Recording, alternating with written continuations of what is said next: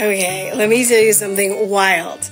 You ever notice how when you criticize the left, they're quick to throw names at you like sellout, coon, Uncle Tom? It's classic manipulation. It's a way to guilt trip you and keep you from realizing your own power. But here's the truth about Uncle Tom.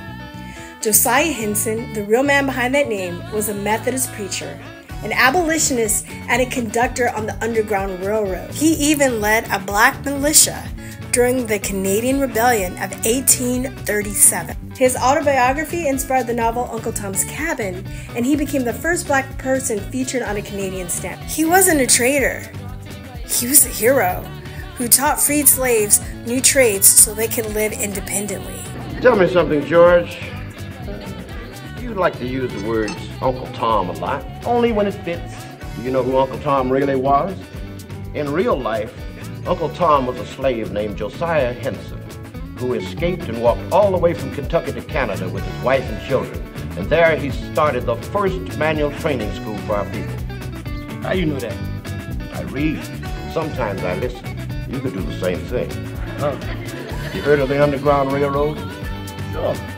Well, Virtsyne Henry helped 100 slaves escape up north even before there was an Underground Railroad. He was a brave man, a great leader. And I'll tell you something else, George. I'd never call you an Uncle Tom.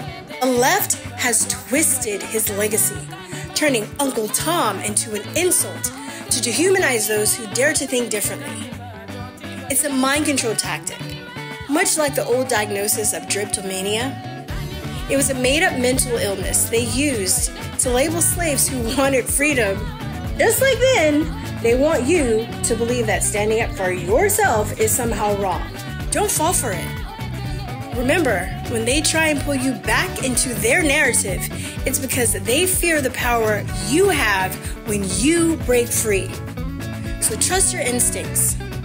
Do your research and be proud to go against the grain. It will serve you in the end.